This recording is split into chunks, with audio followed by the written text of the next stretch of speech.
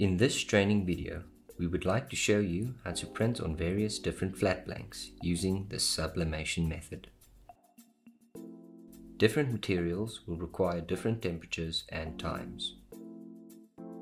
Let's get started. For the purpose of this video, we will show you how to sublimate on MDF wood. Take a flat heat press and make sure the pressure is desirable.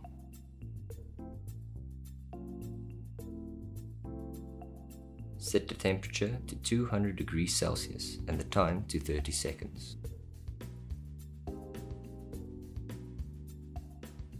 While you are waiting for the heat press to get to 200 degrees Celsius, measure the printing area of the item you wish to print. Now prepare the artwork and make sure the correct sizes are measured. Remember to add a bleed.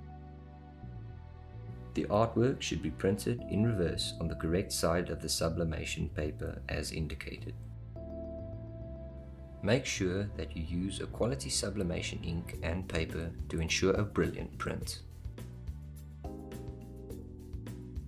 Cut it out carefully.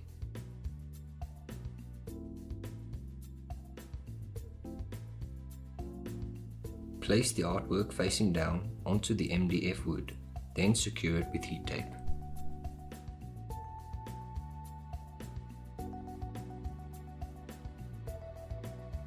You can place multiple items in the heat press to enhance production.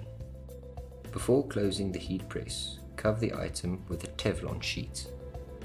Close the heat press and wait for 30 seconds.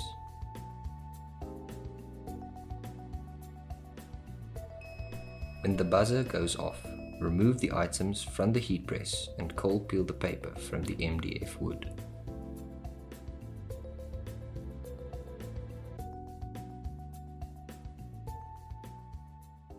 Perfect.